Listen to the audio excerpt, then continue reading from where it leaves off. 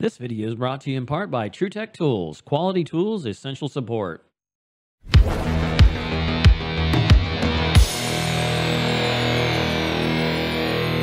so we got a freezer here. It's a little bit warm.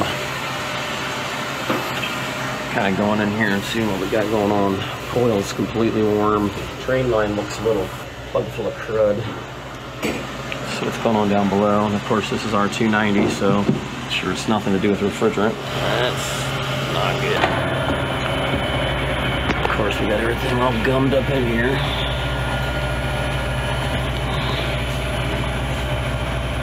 Drain line's hooking me up there. Have to unhook that.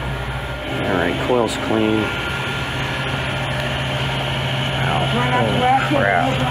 I would say it's probably leaking. We're not hot at all here. Discharge coming out of the compressor's warm. But we're losing all the heat just in that water right there. We're going to go ahead and turn it off. Try to take a look here. I'm going to go grab my detector. Might just spray it, but that didn't just happen. So it comes in on that back one. It'll come out here, goes into there, comes out on this middle one, comes to here, comes to there, loops up to there, comes to there and up to here. So I mean we could jump some of this, but my gosh, it's kind of important. Maybe what we have to do, because as bad as that's smashed, I don't know any good way to repair that. I mean, chop it all off and extend it or something. That just is ridiculous. They need to buy a new coil. We turned it back on, figured muzzle, see if it can create some compression. Make a bubble of some sort. Got no hits. I mean, even if that ain't where the leak's at, it surely is not letting no refrigerant with a squat through there. I know I've had this thing go off before on Big Blue, but I rinsed it off with some water. I'm on at the edge here a little bit. It's not picking up anything down there, but I'm getting a hit there.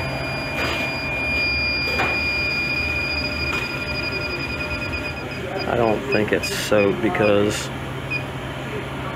I come down here to this part there. It's not going off on any of that. But you get right there to that.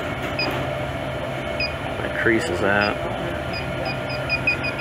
It gets it. Go ahead and turn it back off again. Alright, the correct way to do this is to put a cap on it. Drain it out slowly with your leak detector running non-stop. Barely got anything left in it, so I'm going to just make a small cut in it, maybe a little bit. Cut it a little bit bigger, wait a little bit. So don't do it the way I'm doing it, do it the way they recommend. Otherwise you gotta worry about the fryers that are running over there.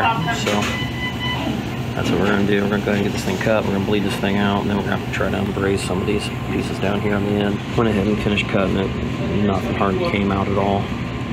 There's a little bit of a and that's it. So like I said, you don't want to cut it like I did on a normal system. Once again, I'm not petrified of it like we were at first.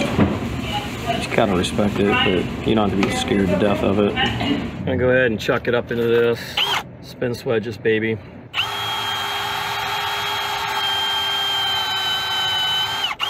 Simple, and then it don't spin on you, so works out pretty good. We're gonna put one on both sides, that way we can blow through it while we're brazing it. It's not under warranty, so I probably won't remove it. Yes, it's supposed to be removed. We're just breaking all kinds of rules today. It's not under warranty. Fact is, we got to come back and replace that condenser. It's gonna run high head pressure, so it's stupid to take them off.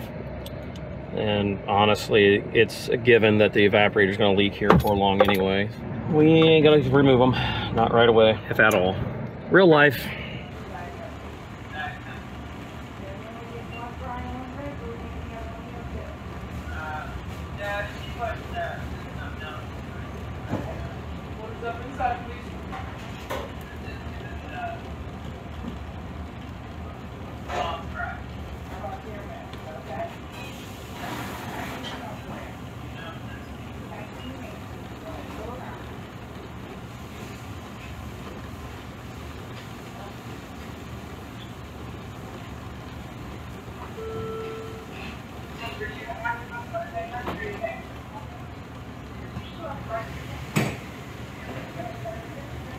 place to run our nitrogen through, and then we have to undo some of that stuff.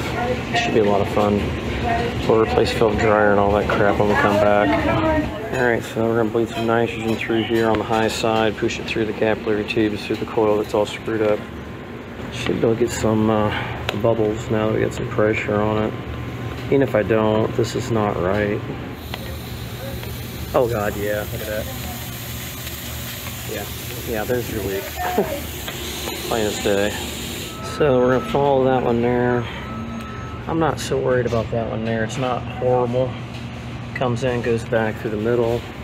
Middle comes to here and goes to that one. That's one of the ones that's really bad. So we're gonna have to pull this one apart here. All right, so we went ahead, a little tricky. I don't have my tripod with me, so I can't really record it.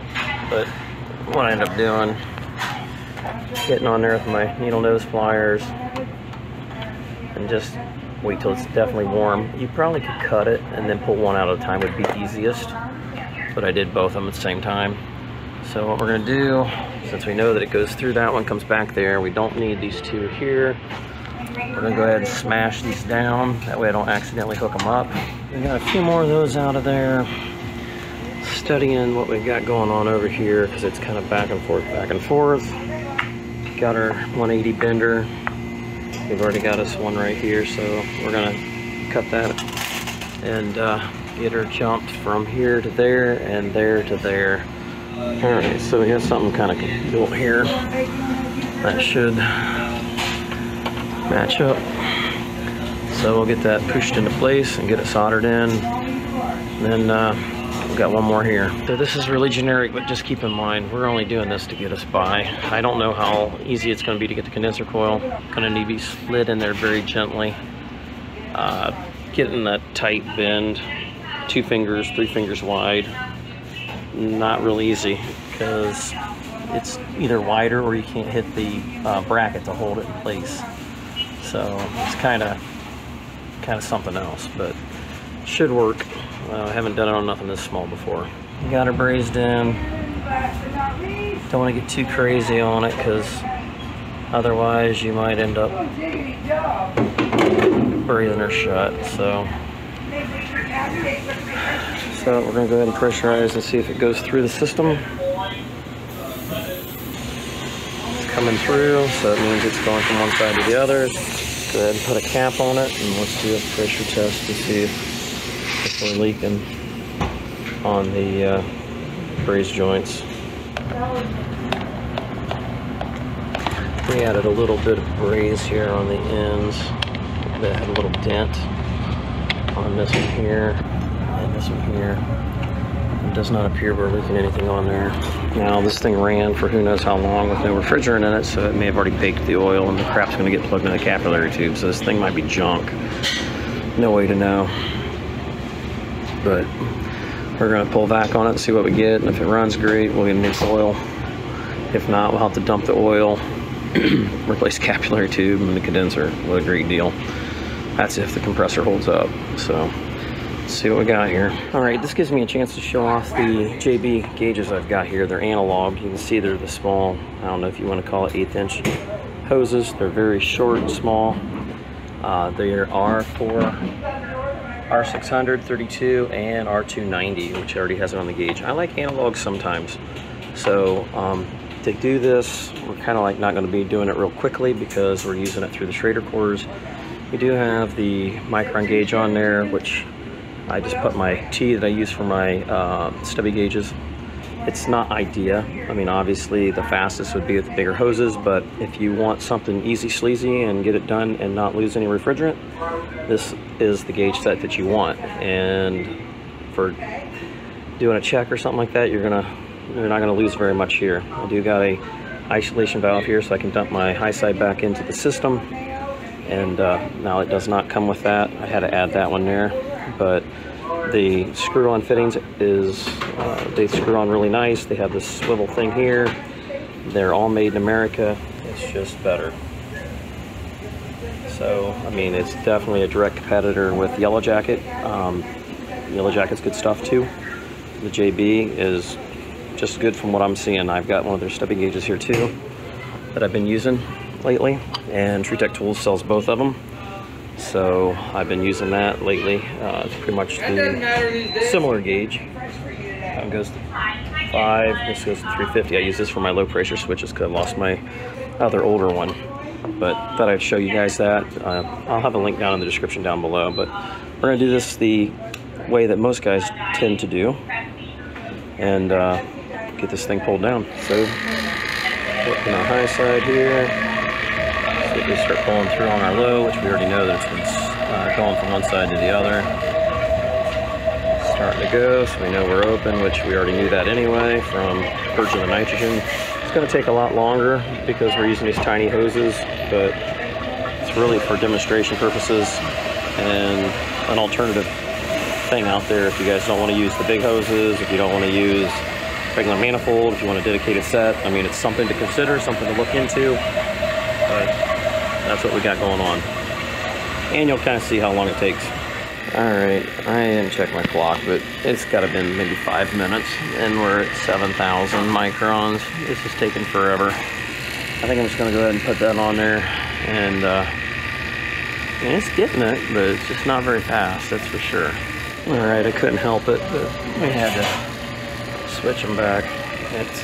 They're going to be great for charging. That's probably all they're going to be good for. They probably are actually labeled for that, but I figured I'd give it a shot just to see. It's not worth it. Yeah, I mean, we're pulling majority, since we're right at the fitting there. Once we valve it off, we'll know our true microns, but this is less than 20-30 seconds, so you can figure about how fast it's going to speed it up. Alright, so I've valved this off once. We're going to close our valves a little bit, get the air out from underneath of it, and then watch what happens. I mean, it's going to shoot up. That's why you can't put your gauge at your vacuum pump. So what we're going to do is we're going to watch it, and we're going to see where it's at and how it starts to slow down. If it starts to slow down, that's a good sign. That means we've just got either refrigerant or moisture in there. If it keeps going, that means we have a leak.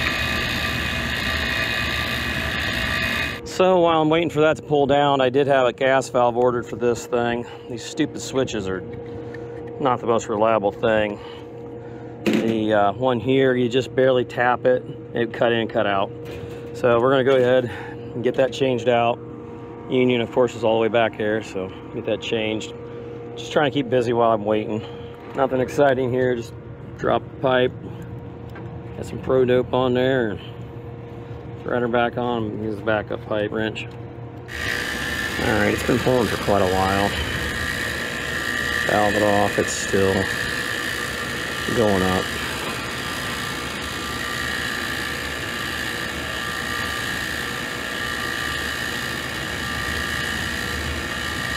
It's slowing down, but yeah, this is the problem with some of these units. They get ran for a day and a half with no refrigerant, and they just get chewed up. So, filter dryer needs to be changed yet. That's going to help some. You can tell it's already slowing down to 8 microns a second from 14. So it's a mixture between some moisture and some refrigerant in there. I'll go ahead and get that changed and get her going. Got everything ready to go here. Got everything chewed up and ready to go. So we're going to go ahead and get her weighed in. I have to use my phone to weigh it in since I don't have my regular gauges. And we'll get her weighed into the factory charge, which is a whopping 4.3 ounces. Woohoo. So I've done other videos if you guys are curious how I unhooked it and stuff like that. Just basically valved it off once I had pressure in it. Then I put the Schrader core into it. Then I removed the valve core tools. So that's how I do it, and I wait till the pressure's positive on my gauge. Blu vac aren't easily destroyed by pressure or anything like that, like some of the other gauges that are out there. That's why I've been using them forever. Let's turn it on, see if this thing runs, hopefully. There it goes. We can see firsthand what's it doing. It's going to run the fan one direction, it's going to run the fan the other direction. If my gauges aren't in the way. There we go.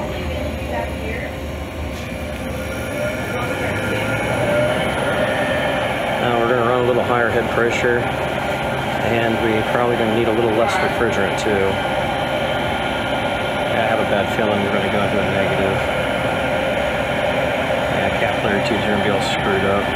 This is great. great. So it's starting to come up.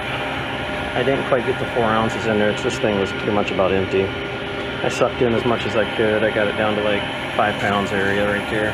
So we're only running about 82 degrees in here. So it's at least 70 to 73 in here. So we should be at least 10 to 15 over. So I'm gonna add a little bit more to it and see where we're at. We're running right now at 20, about 30 degree evaporator below. So we're not off by much. You also got to remember too, when we dump the high side in, which now we don't have much liquid at all in here, so it's not going to be such a big deal as what it normally would be, but when you dump that in there, it will come up some. You can see it here by valving that off. We're about 7 pounds. Dump this here in. That brings us up to almost 10 pounds, so there's about 3 pounds difference there, which then puts us at almost a negative 25 evaporator. This just is a freezer, so it's probably just about ½ an ounce low right yet. We should be good to go. Luckily, we're not having any real heat issues. It's not that hot. Discharge line's hot. It goes down into that little curly curl down there. Comes out. It's not very hot. I mean, it's definitely warm, but not like burn me hot. And it's going through the condenser here, and it's going pretty good there. So I'm gonna grab me a little bit more. I have to go with the other brand, but it's all the same as long as it's rated for 290. Right, so that's kind of the contraption I came up with to hold it inverted for liquid. Running right in there at about 89 degrees. And we're at 12 degrees. This usually goes for -10 to 0. Surprisingly, it's not running a super high head pressure, honestly. I put in just about the exact amount. We have 4 straight 1/4-inch tubes that are missing out of 27. So if you use the count across, there's a total of 27 tubes. So 4 of them's missing. It's not probably as bad as it seems, but I did put just a little under the 4.3. I put it right at about 4. We are at 0 degrees. So I'm gonna dump this back in there, what we got left, and wrap this thing up. If you guys enjoyed the video and you want to see more like it, make sure you give it a thumbs up. Don't forget to subscribe. Until next time, guys, we will catch you on the next one. Later.